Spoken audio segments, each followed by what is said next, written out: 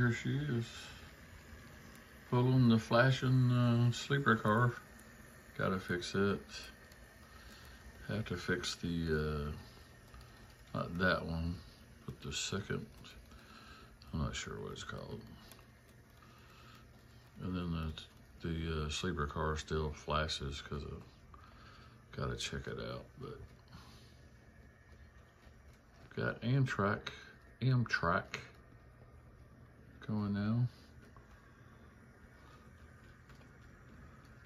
Finally, the locomotive appears to be working. And there goes the sleeper car flashing again.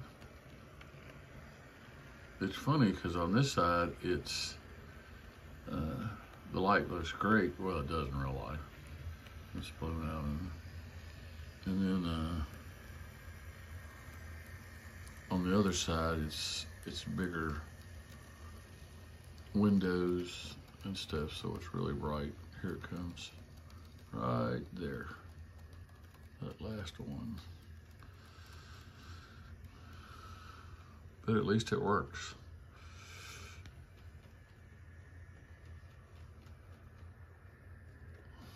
Well, for the most part.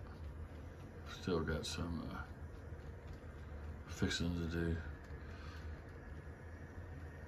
I haven't even programmed the locomotive yet. It's still on 3. Gotta fix the second car there.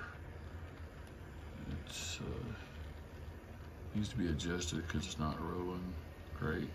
Had to fix the lights on the sleeper car. The livery is amazing.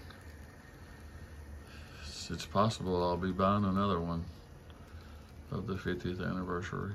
I'm kind of liking the midnight blue, but I'm not planning on getting anything anytime soon. This is fine for now. Anyway, now it's working, I'm really enjoying it. Just trying to kind of run it to break it in.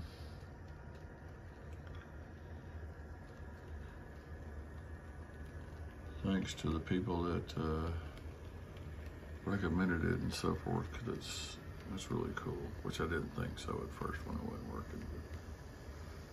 But that was basically my bad. Anyway, here she is.